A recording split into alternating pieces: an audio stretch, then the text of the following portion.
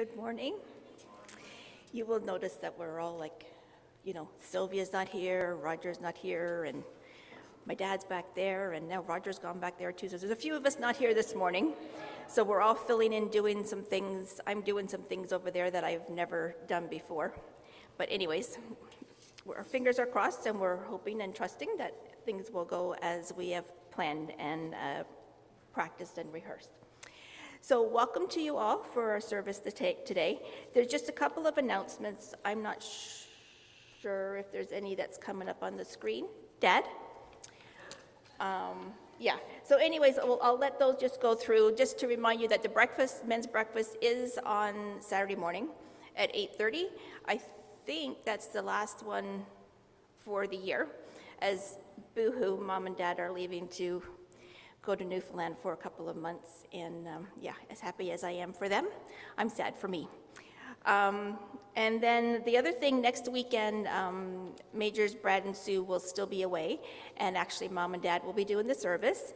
And it is next weekend on the Sunday that I saw in the bulletin, the jars, if any of you still have your jars for Partners in Mission, next Sunday is the Sunday to get those in, as we will be collecting those, and the deadline for that is Sunday, May 26th.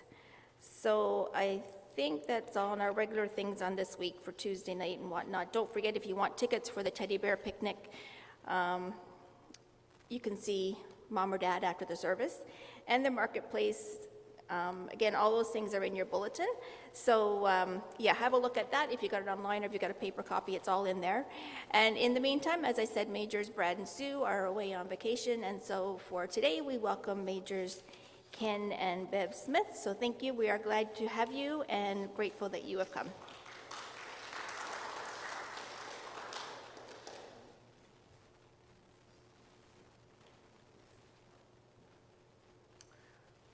Well, good morning, and it's our delight to be here with you today. It's a holiday weekend, and some folks might be away at the cottage or at the beach or doing things. It's a beautiful day. I think it's going to be beautiful. The sun's supposed to come out this afternoon, and tomorrow's supposed to be lovely. So we rejoice in all that God has given us and all that He's doing in our lives in these days. And I know that God is going to be with us as we worship Him this morning. Our opening song this morning is found in our psalm book. The words are by Isaac Watts, a great hymn writer. The band has already introduced the melody for us. So if you're able, I invite you to stand this morning, and we'll sing the first two verses through, please.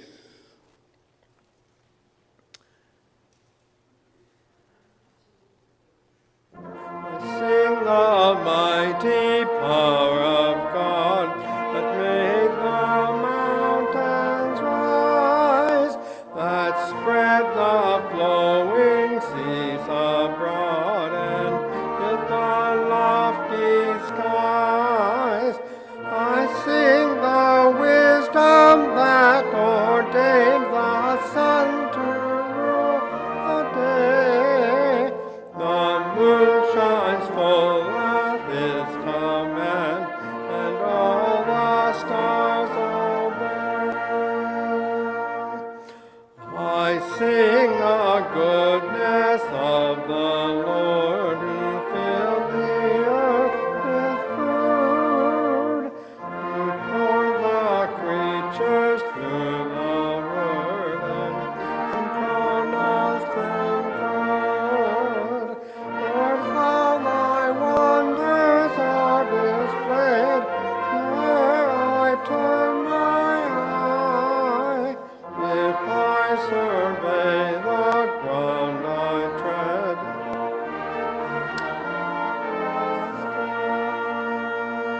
now you'll notice as we sing that these verses have a lot to do with looking around at our world, at nature, at the beauty that we see everywhere around us. God showing Himself, revealing Himself to us. You're singing well. There's one more verse, so let's sing verse 3 together. There's not a plant or flower below, but makes thy glories known, and clouds arise and tempests flow. Thy order from the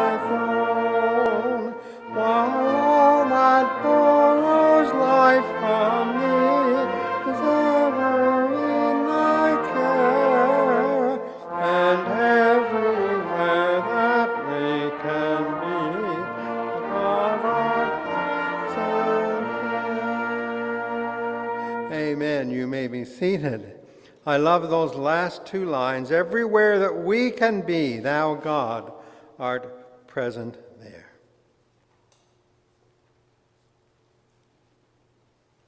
I wonder if any of you were able to witness the northern lights that were spectacular in the last month. Somebody's nodding their head there. I understand it was due to a solar storm, and they were worried that it would disrupt some Wi-Fi, but it certainly was a spectacular view of one of God's wonders. How do you distinguish between natural phenomena and supernatural ones? Perhaps back thousands of years ago, something like the northern lights or eclipses, the wonders of the world that were unexplained, would actually foster and flourish faith in God. Whereas these days, some people find that because it's explainable in scientific terms, it may actually diminish their faith. But in reality, God speaks to us, whether it's a natural or supernatural phenomenon. God speaks to us all around, doesn't he? He knows how weak we are, how insignificant when you think that we're tiny creatures as part of a solar system that surrounds a small star on the edge of a galaxy called the Milky Way, in the middle of millions of galaxies. And we know very little. The knowledge that we have, although expanding greatly, is 1/1,000,000th less even than that of what God knows and what is in his universe. I wish I had time to talk to you about theological views like God of the gaps. God does not become smaller because we find out more about his wonderful universe.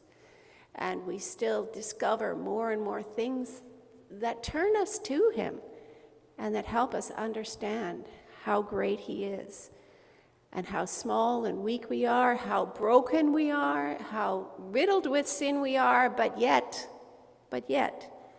he loves us, and he wants to reach out and heal us and save us. And so we turn to our scripture for this morning, found in Psalm 19. Psalm 1:9, the heavens declare the glory of God.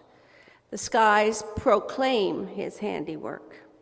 Day after day, they pour forth speech. Night after night, they display knowledge.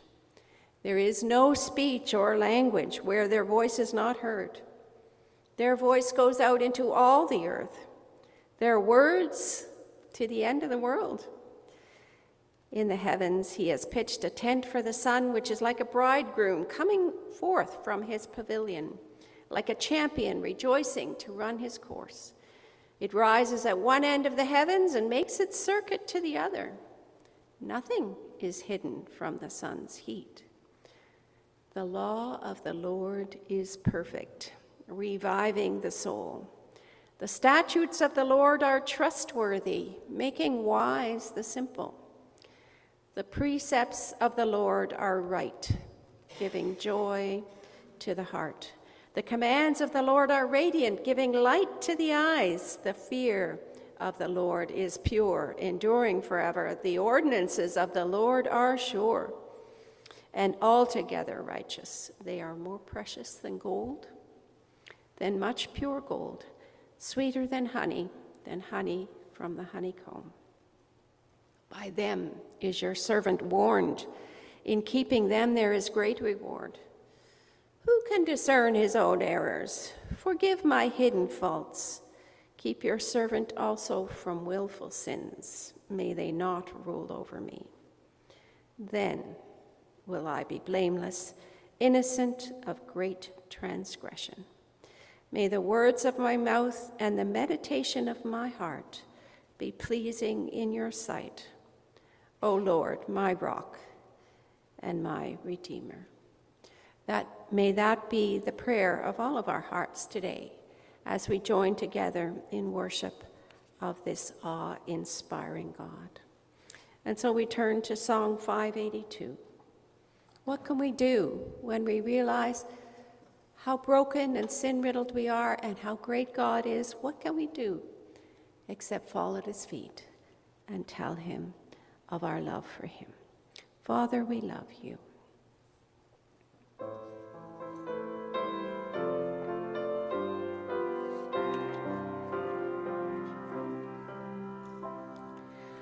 Father, we love you, we worship and adore you. Glorify your name in all the earth. Glorify your name. Glorify your name. Glorify your name in all the earth. Jesus, we love you, we worship and adore you. Glorify your name in all the earth.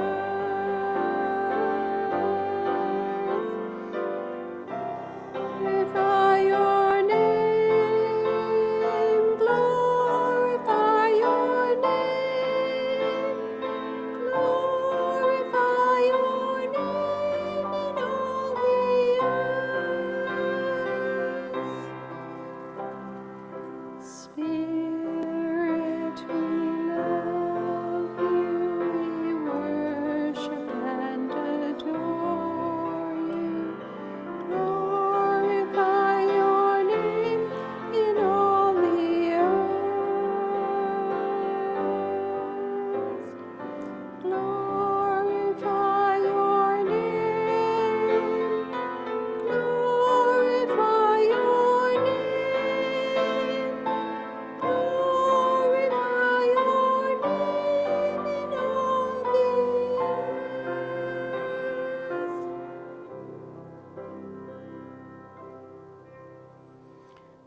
Oh Lord, thank you for this opportunity to join together with your saints here at Winterberry Core, to praise you, to glorify you, to recognize our place in your universe, although seemingly insignificant, although weak, sometimes in need of healing, sometimes in need of forgiveness, always in need of your salvation. Yet you love us, and you have sent your Son to die for us. Thank you, Lord. Thank you. And as this is Pentecost Sunday, we welcome your Spirit here today.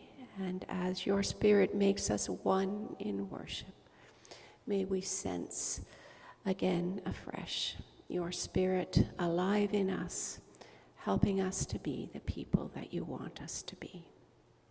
Encourage us, strengthen us as we look to your word this morning, as we sing songs about you, as we lift our hearts to you, and prepare us for what lies ahead this week, this year, this decade. We know in this world we will have trouble, but we can overcome the world by the power of your Spirit. And we trust you, Lord, this morning. Thank you that you will feed us and you will strengthen us. In Jesus' name, amen.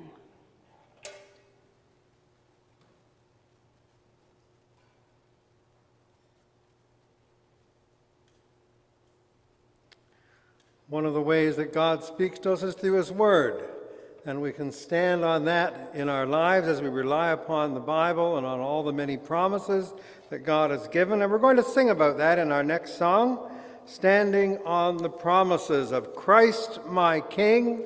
Through eternal ages let his praises ring. Glory in the highest, I will shout and sing, standing on the promises of God. It's a great song. I think we'll just remain seated for now as we sing it together, and the band is going to help us. We'll sing the first 2 verses through, please. Standing on the promises of Christ my King, through eternal ages let his praises ring. Glory in the highest I will shout and sing, standing on the promises of God. Standing on the promises of God, the Savior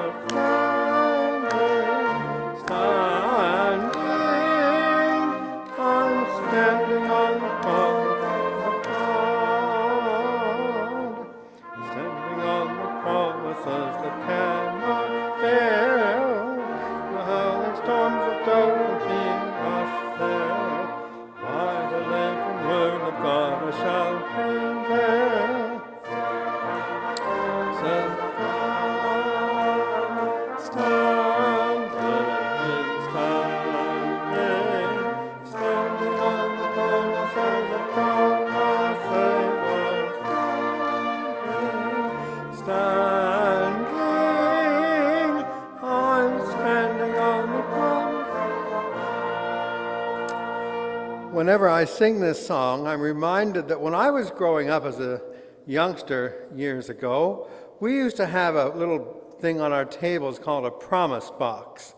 Have any of you, I see a few nods out there, some of you know what I'm talking about. And after our meal times, before we prayed, we'd pass it around and we'd each take a little card, a little promise from God's Word, and we'd read one of those promises, and that was a real strength to my heart, knowing that we could stand on those promises, that God would assure us of His presence with us through all the storms of life. I'm going to invite us to read together this next verse before we sing verses 4 and 5. Let's read together.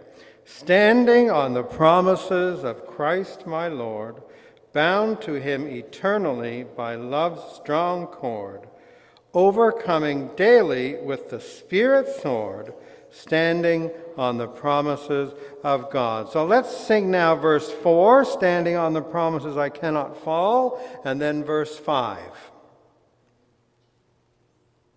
Standing on the promises I cannot fall, listen every moment to the Spirit's call, resting in my Savior as my all in all, standing on the promises of God, standing, standing on the promises of God, my Savior, standing, I'm standing on the promises of God, standing on the promises I now can see, perfect recompense in the blood for me, standing in the liberty where Christ makes free, standing on the promises of God, standing, standing on the promises of God, my Savior, standing, I'm standing on the promises of God. Amen. Thank you for that good thing.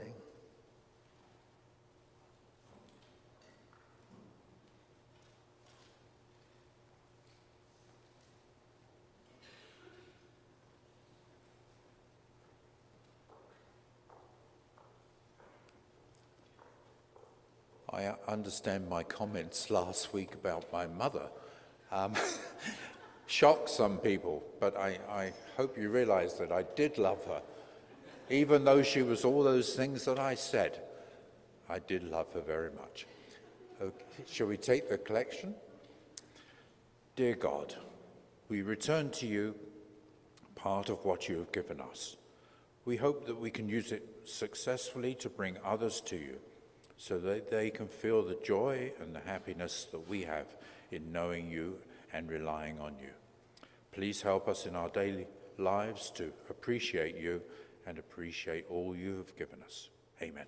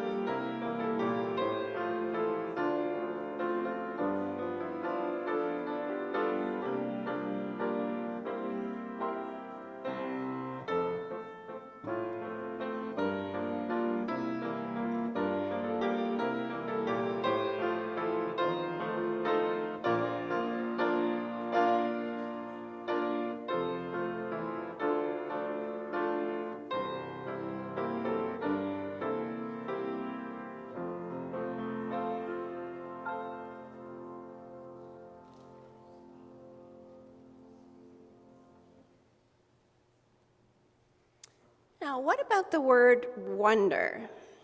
I wonder what this gentleman said about his mother last week.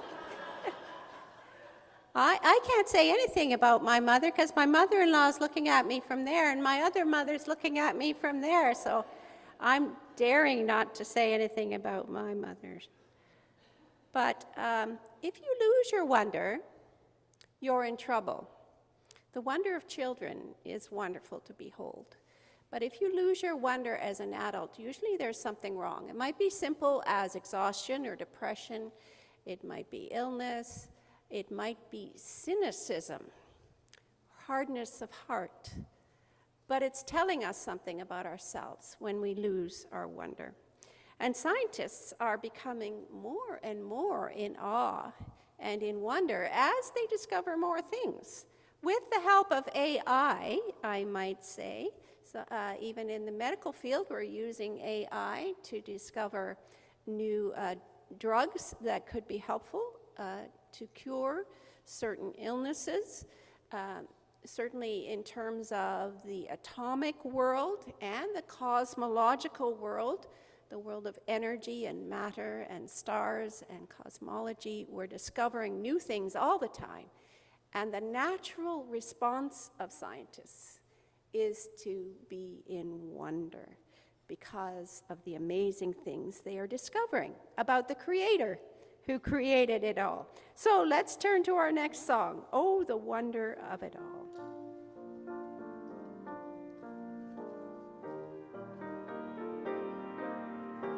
And think about the things that make you wonder in our world around us as we sing.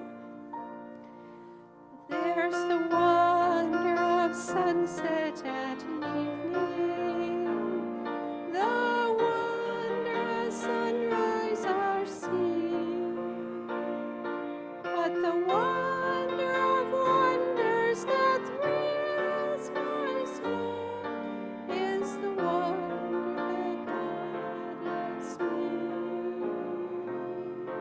Oh, the wonder of it all. The wonder of it all, just to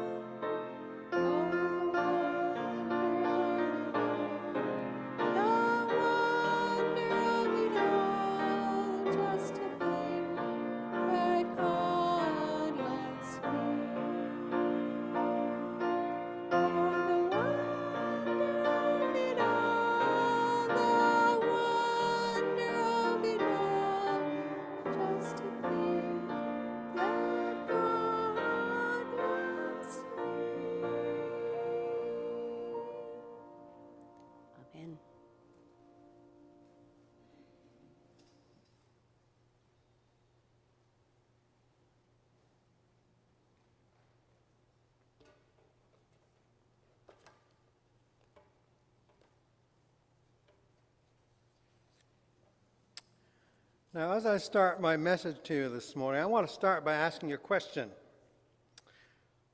Where were you between the hours of 3 and 4 p.m. on Monday, April 8th, 2024? Now, this is not a court of law. Don't worry, you haven't done anything wrong. I'm not questioning you like the police or anything, but I'm just asking that question. Anybody can think about it? Some of you are realizing what I'm talking about. I'm seeing the light bulb go on in some of your heads. What if I was to show you this next slide here? Does this bring back any bells? Does this bring back any memories? Now the light dawns for some of you. How many of you were able to look at the solar eclipse on that Monday afternoon a few weeks ago? Some of you? Yeah, I see a few hands raised out there. My wife and I were fortunate to be able to go out into the park just behind our building where we had a pretty good view. There were a number of us standing around on that afternoon, and we were amazed at just how dark it got. Just after 3 o'clock, and it didn't last very long, just for a few minutes, but we had a pretty good glimpse of the moon being blocked by the sun for those few minutes, and I don't think I've ever experienced anything quite like that before. It was a pretty spectacular sight, to be sure. I've got to admit that while I was standing there looking up at the sky on that Monday afternoon, my mind was drawn to these very verses that my wife read for us earlier in our meeting this morning from Psalm 19. The heavens declare the glory of God. The skies proclaim the work of his hands. In fact, I remember thinking and even saying that verse to myself, looking up into that sky when it was so dark on that afternoon. Well, in keeping with that verse, I've entitled my message to you today, It's Written in the Stars. We'll have the next slide, please. It's written in the stars. Now, although that title may have come from that verse and been inspired by that psalm during that solar eclipse, if we really take a look at this psalm, Psalm 19 in our Bibles, if we look at it in its entirety, we discover it's not really so much about the stars, that's a part of it, the night sky, but it's really about communication. God communicating with us and us communicating with God. And that's what I want to really focus our thoughts on for a few moments this morning. Why? Because it's written in the stars. We all know that the communications industry has grown by leaps and bounds in our generation, hasn't it? Historians tell us that we're actually living in the biggest societal change our world has seen since the Industrial Revolution. The information age, as it's called, spawned by the advent of the internet and everything that goes with it, has simply revolutionized the way that we communicate, the way we get our information, the way we do business, even the way we socialize and talk to each other, hasn't it? It has made our world smaller in so many ways. You know, when my wife and I were first dating, her parents, who were longtime Salvation Army officers, were serving on the mission field in Africa, in Kenya. And their only means of staying in touch was through airmail letters that would often take a couple of weeks to reach Canada. So by the time you got it, the news was already old. Once a month, they might make a phone call to their family back home in Canada, but the connection wasn't always stable, and there was often crackling on the line, and sometimes you'd have to shout to be heard. Well, that was back in the 1970s and early 80s. Now, more than 40 years later, you can send a text message to somebody, or even on the other side of the world, and they will get it instantly, just like that. Not only that, but depending on the time zone, and if they're awake, they'll often respond to you right away. Isn't that amazing? What technology has done in our lifetimes, in our generation. With the use of FaceTime or Facebook Messenger, you can not only do that, but you can talk to your loved ones from far away at any time of day or night, and you can even see them face to face. I find that amazing. Boy, when I was growing up, that was like something we saw in our Saturday morning cartoons, like the Jetsons or something. And I'm thinking, that's the space age. But folks, we're doing it now, aren't we? That's how far we've come. Today, even my own grandchildren, who are 6 and 5, are growing up and taking all of this for granted. That's just simply the world that they're growing up in now. They don't think anything about looking at their phones and communicating with grandma and grandpa or other people. That's just the world in which we now live. Well, communicating with other people, whether it's for business or pleasure, has become an important part of our lives. Yet this psalm that we're going to look at today, Psalm 19, written some 3,000 years ago by a young shepherd boy, David, as he was looking up at the night skies, speaks to us about how God communicates with us.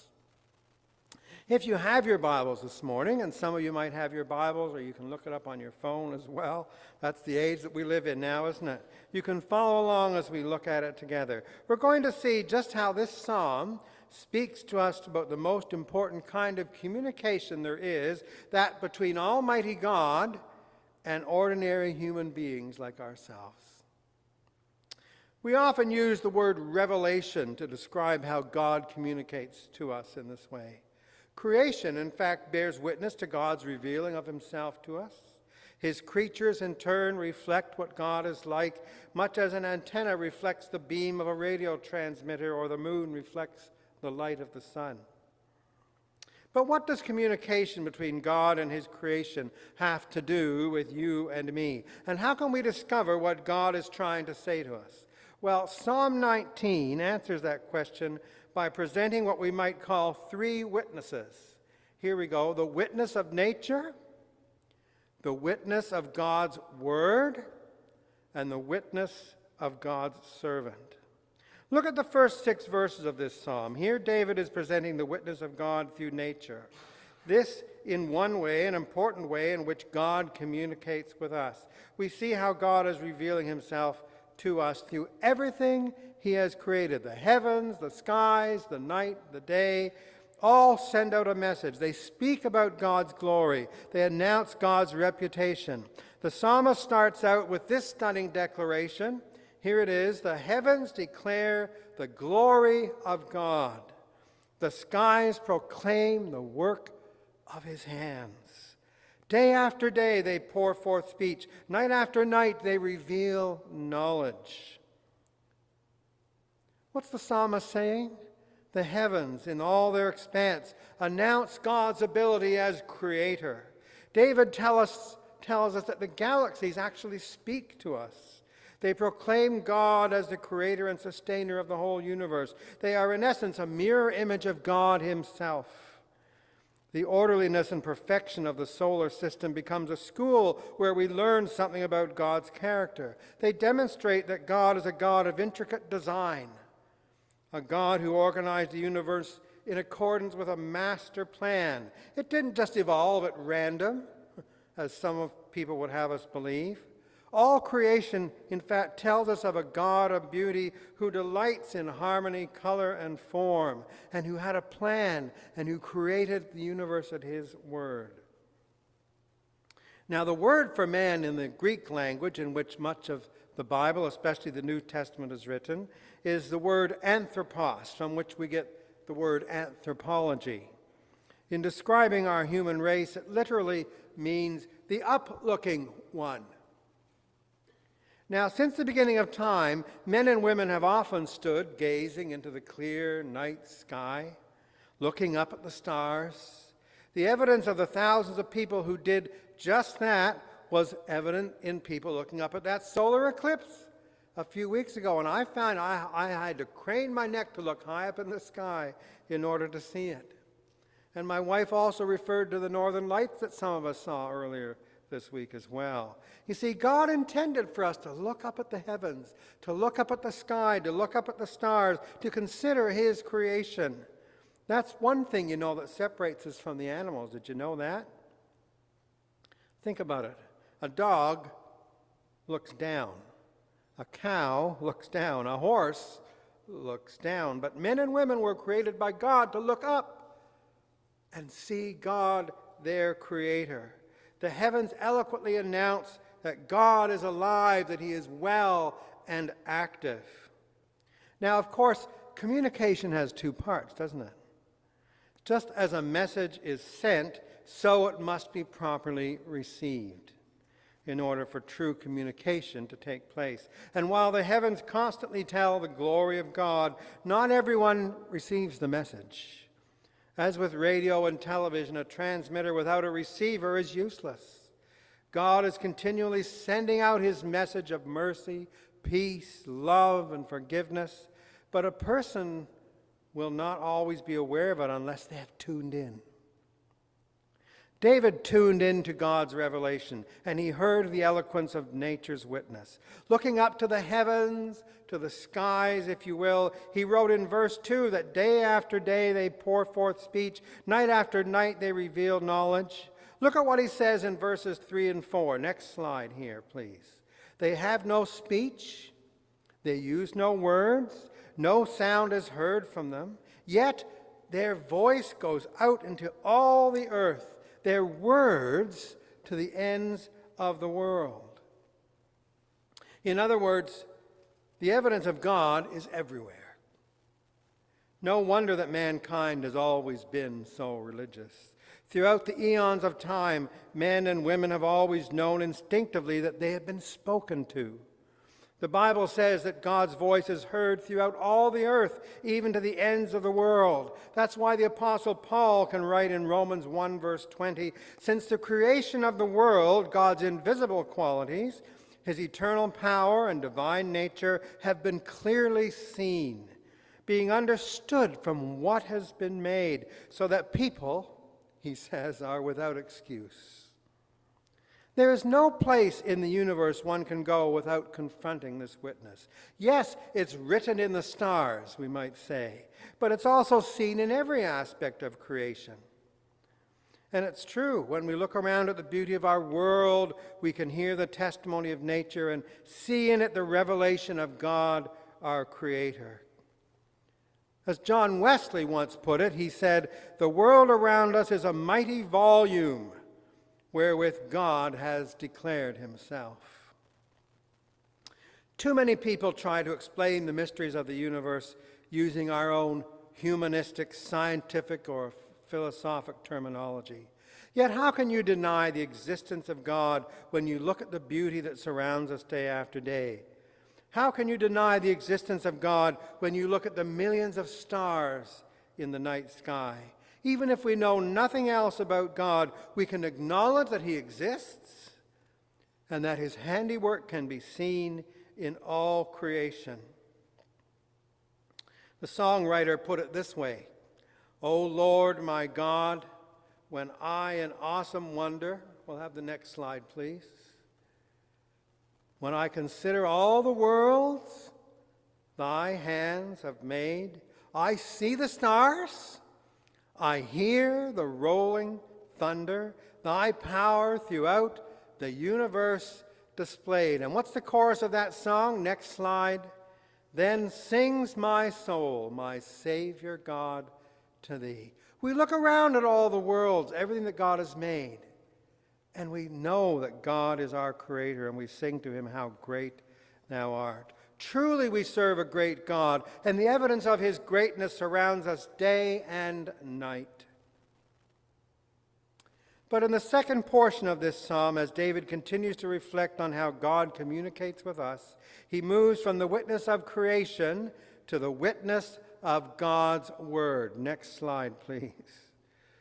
David refers to the books of the law, which you got to remember, in his day, that was the only Bible they had, the books of Moses.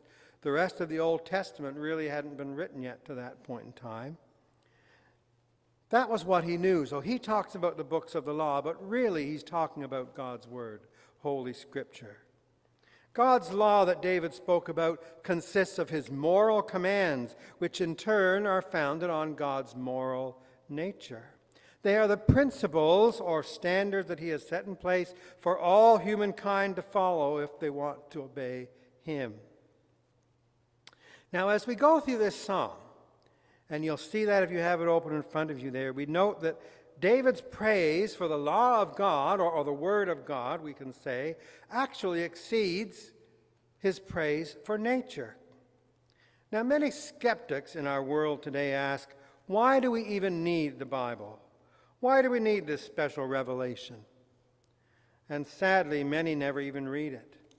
Even for many Christians, their Bibles often lay gathering dust on their shelves. The state of biblical literacy in our world today is lower than it's ever been. at least here in our Western society. Yet, God's Word, the Bible, is so important. It's something precious. It's something we all need in our lives. The book of Genesis tells how Adam and Eve lost their moral innocence by disobeying God. In theological terms, we speak of that as the fall. And here's the thing, their disobedience clouded their vision of what was right and what was wrong. Their eyes became darkened and their hearing dulled. In some ways, they became insensitive to the witness of nature. They needed the witness of God's written revelation, God's law, to restore their awareness. Now, while it is true that people can become aware of God in a general sort of way by observing His work in creation, we can only get to know God personally and specifically by reading His Word and becoming aware of Him through the written revelation He has given us through Himself. In this way, we can discover more about the God who loves us, the God who cares for us, the God who forgives us, and who redeems His people. The witness of nature is great, but we need to explicitly hear the witness of God's Word as well. So let's look again at our text. Look at verses 7 to 9 and note the various ways in which David describes it. We'll have the next slide, please. What does he say? The law of the Lord is perfect, refreshing the soul. The statutes of the Lord are trustworthy, making wise the simple. The precepts of the Lord are right, giving joy to the heart. When we are down, we can have joy as we look to God's Word. The commands of the Lord are radiant, giving light to the eyes. The fear of the Lord is pure, enduring forever. The decrees of the Lord are firm, and all of them are righteous. And we could add to that perhaps this morning the promises of God, as we were singing about, are wonderful, that we can share and delight in to affirm our souls and to confirm God at work in our lives. In these verses from Psalm 19, not only is the Word of God's Holy Scripture described, but we are specifically told all these things that it does for us. Isn't that amazing? It is perfect. That means that it's without spot or blemish, just like the ancient temporal sacrifices were told they had to be perfect to be brought before the Lord. Contrary to man-made laws that we deal with, that are put in place by our governments and people, God's laws are perfect, says the psalmist. They are trustworthy. They are reliable. They are the foundation for all that is right and just, the basis of all truth in our world. Do you believe that? Look at what God's Word does. It revives our souls. It converts us from our old sinful ways and leads us in the way everlasting. It gives wisdom to those who are slow in understanding. It gives joy to the heart and light to the eyes representing the mind, of course, which by keeping God's law we can keep pure and clean for Him. And then finally he says God's law or God's Word endures forever. As Jesus also said in Matthew 24:35, heaven and earth will pass away, but my words will never pass away. Now, how many of you here still read the newspaper? I've got to confess, like many others in our modern generation, I don't get a newspaper anymore. I prefer now to get my news either online, through social media, or on radio or TV. Such is our modern age that we live in. I know many magazine and newspaper publishers are actually worried about the future of their industry as a result. Well, be that as it may, we live in a world where we are bombarded daily with news headlines that are downright depressing, if not scary. Do you ever feel that way when watching the nightly news or hearing about it? Whether it's the latest gun violence in our own cities or south of the border, or descriptions of war, earthquakes, famines, humanitarian crises of every kind all around the world. It gets to the point where I'm almost afraid to turn the news on anymore. I want to shut it off. It's too depressing. I can't take it. It's a never-ending cycle that just goes on. And I think to myself, when will it ever end? What a contrast to the good news reflected in the Word of God, this unique revelation that tells us so much more about God, but also about ourselves as well when you think about it. David sums it up in verse 10 where he describes it as being more precious than gold, sweeter than honey. In other words, better than the finest things that life has to offer is the precious Word of God that we rely on. So thirdly, as David considers the witnesses of nature and of God's written word, he is overwhelmed by his own sinfulness because he finds that the finger points right back at him. This brings us to the third witness. Next slide, please. The witness of God's servant, which is how David refers to himself. God's servant, he says. This is where the application comes. This is where it becomes personal, folks, as each of us reading this psalm can apply it to our own lives. Sensing his own need for cleansing, what does David say? Look at verses 12 and 13. Next slide. He says, "Forgive my hidden faults. Keep your servant also from willful sins. May they not rule over me," he says. "Then I will be blameless, innocent of great transgression." You see, the more David discovered about God through nature, and the more he discovered about God through looking at the Scriptures, the more he discovered about himself and how he wasn't measuring up to all that God would have him to be. The goal of David's confession was that he might be blameless, he says, just like the other witnesses in this psalm. In the closing verse, what does he say? Next slide, please. He says, "May the words of my mouth and the meditation of my heart be pleasing in your sight, O Lord, my rock and my redeemer." Surely that's a prayer that should be constantly on all our lips and in all our hearts, is it not? You see, David wanted to participate personally in this hymn of praise. Like the night skies of the heavens, he wanted to proclaim the glory of God.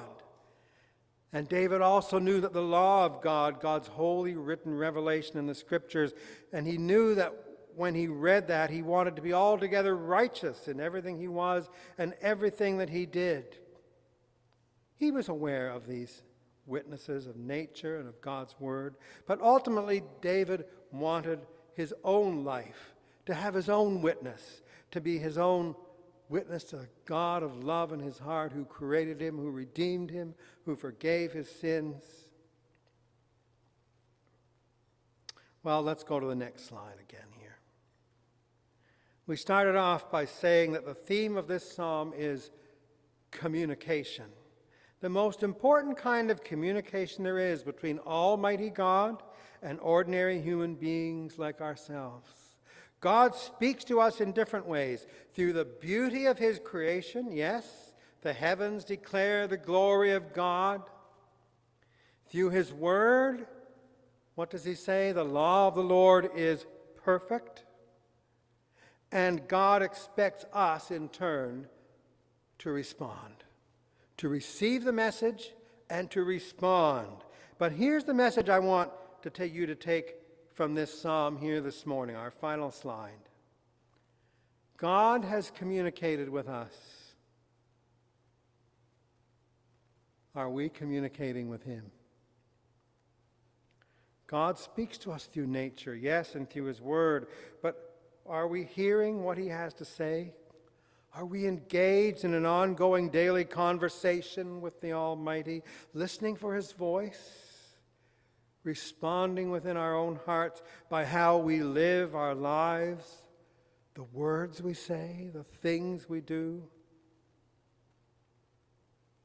Like the psalmist David, perhaps you too have looked up and seen the beauties of creation and acknowledged God's presence in a general kind of way and say, "Yes, Lord, I know you exist. I know there's a God."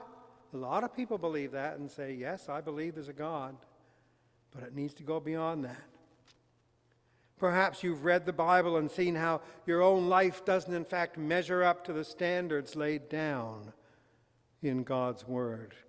But just as God reached out to us, are you ready to reach out to Him? Communication is a two-way street. Are you willing to bow before Him in prayer this morning and confess your own weaknesses, your own faults and failures, and find new strength in Him to meet your every need? Many of us have done that. But I find in my own life it's something I need to do every day. Every morning when I wake up, I need to say once again, God, thank you for this day. Help me to live it for you. Use me, Lord. Well, may God help each of us to respond in our own way as we bow before Him in prayer together. Pray with me. God Almighty, King of the universe, we acknowledge you today. Lord, you have written your love in the heavens. We see your handiwork every time we look around at the beauty of our world or up into the night sky. We read your word, God, and hear you speaking to our own hearts. Lord, I pray you would help us to respond to you as did David of old, to say, yes, Lord, I want to live each day in relationship with you. Bless us now as we wait upon you, we pray in Jesus' name. As we reflect upon our message this morning, and to help us to respond in our own hearts, I want us to sing an old chorus written to familiar melody. The words simply say this: if on my soul a trace of sin remaineth, if on my hands a stain may yet be seen, if one dark thought a wearied mind retaineth, oh, wash me, Lord, oh, wash me, till every part be clean. For I would live that men may see thyself in me. I would in faith ascend thy holy hill, and with my thoughts in tune with you, in tune with your divinity, would learn how best to do thy holy will. Is that your prayer this morning? Make it your prayer. We're going to sing the chorus through perhaps a couple of times together, and make this your time to respond in your own hearts as we sing. If on my soul a trace of sin remaineth, if on my hands a stain may yet be seen, if one dark thought a wearied mind retaineth, oh, wash me, Lord. For I would live, that men may see myself. I would in faith ascend thy holy hill, and with my thoughts in tune with thy divinity, would learn how best to do thy will. The psalmist David said, may the words of my mouth and the meditation of my heart be pleasing in your sight. Is that your prayer? To have every thought, everything you say, everything you do, to be in tune with God's will? Let's sing the chorus once more. If on my soul a trace of sin remaineth, if on my hands a stain yet be seen, if one dark thought a wearied mind retaineth, oh, wash me, Lord, clean. For I would live that men may see thyself in me. I would in faith ascend thy holy hill,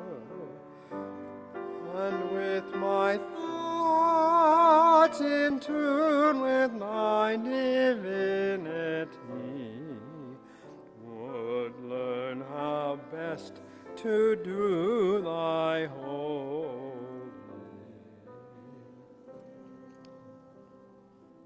Amen. Amen. May that prayer be echoed in each of our hearts today. Now, to conclude our meeting this morning, we're going to turn, in fact, to the song that I mentioned in my sermon a few moments ago, and the band is going to help us as we sing. The story goes that it was the summer of 1885, and Swedish author Karl Boberg was out walking, out in a field, out in a thunderstorm, and afterwards a rainbow appeared, and from his home he could hear church bells ringing and listen to the birds singing in a nearby woods and see the stillness of an ancient inlet, all of which inspired him to pen these words. Now, at first, his original poem, this is interesting, I found, entitled, "O Great God," it didn't really catch on until someone set it to music. They found a traditional Swedish folk song melody, and they put it with the words, and from there, the song went all across the world. It was translated into Russian and then into English, where it was heard in the country of India by an American evangelist by the name of Edwin Orr. He brought it back to the States, and then it was picked up in the 1950s by singer George Beverly Shea. Some of you might remember who used to sing it in the Billy Graham Crusades in the 1950s and 60s. And this beautiful song that we now love. Did you know that this song, in fact, continues to be listed as one of the greatest hymns ever written? Usually it's number 2 behind Amazing Grace, which people like. But it's a beautiful song. I love how it speaks about God in nature and God redeeming us. So I'm going to invite you, if you're able, to stand with us. The band is going to help us, and we're going to sing verses 1 and 2, please. Lord my God, when I in awesome wonder, when I hear all the rules and I see the stars,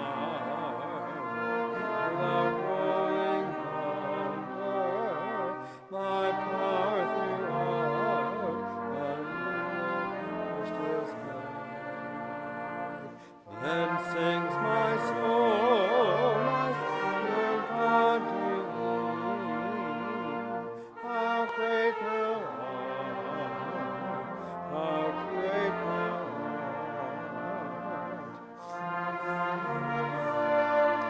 My Savior, God to thee. How great thou art, how great thou art. When through the woods and forest glades I wander, and hear the birds sing sweetly in the tree. When I look down from the mountain grandeur,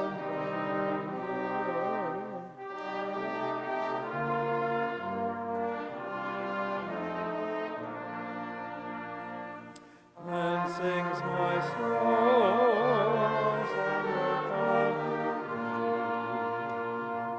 How great thou art, how great thou art.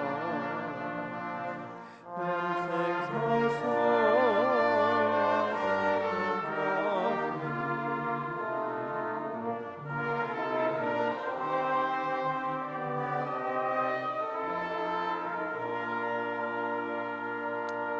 You know, I'm always moved when I come to this third verse, a verse that talks about Jesus coming into the world for our sins. And when I think how God, his Son not sparing, sent him to die, I scarce can take it in. That on the cross, my burdens gladly bearing, he bled and died to take away my sin. You really thought about it? Jesus dying on the cross for your sins here this morning. We're going to sing the last verse together, "When Christ shall come," with shouts of acclamation. That's lifted up on verse 4 together. When Christ shall come with shouts of acclamation to take me home. Open my heart, then I shall know.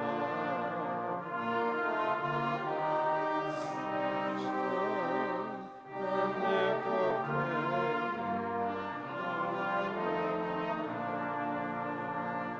Then sings my soul, I sing your God.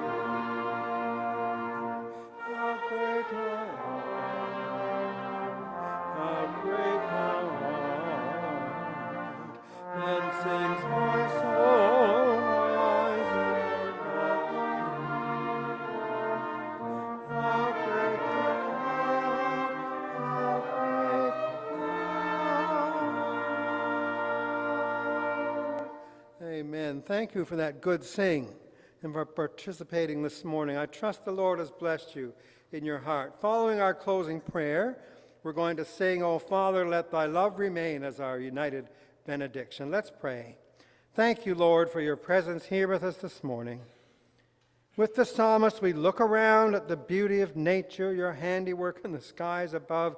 We echo the words of that song, Lord, we were just singing, "How great thou art." How marvelous, Lord, that you choose to communicate with us, to have a relationship with us, to lead us in the paths of righteousness as we walk with you. As we depart from here today, go with us now into this coming week. Bless us, Lord, empower us by your Spirit to be your witnesses in the world. And we will give you all the glory and all the honor and all the praise. In Jesus' precious name we pray. Amen. Amen. O Father, let thy love remain.